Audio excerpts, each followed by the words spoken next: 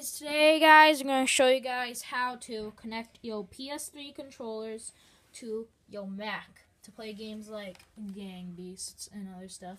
So yeah guys, first you gotta check that your computer has Bluetooth. So it should. It's little,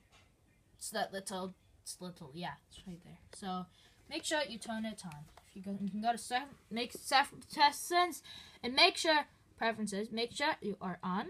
And make sure you are discoverable. So you guys, now, just close that out. Yeah, good enough. So yes. So guys, you will need PS3 controllers. I have two. And a micro USB cable that connects from your PS3 controller to your computer. So yeah, Kobe, plug it in. So he is plugging in. So you plug it in from the back, as you can see. Yep. Now connect that.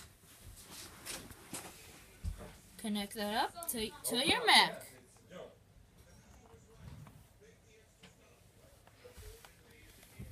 Now you're ready.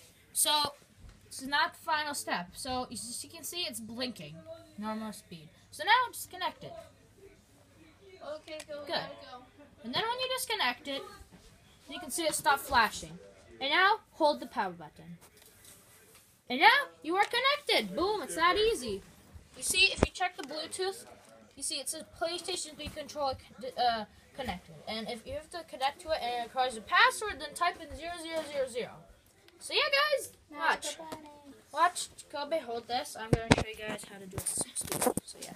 So yeah, guys, this controller. Hook it up to the back.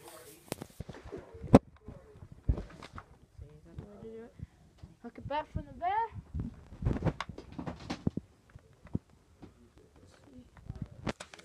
Okay. Wait a little to flash a minute. And then unplug it. And then hold it. Boom. Let's wait for it to connect.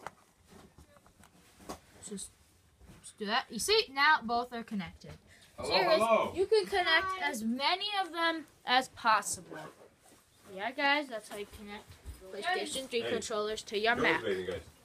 Bye-bye.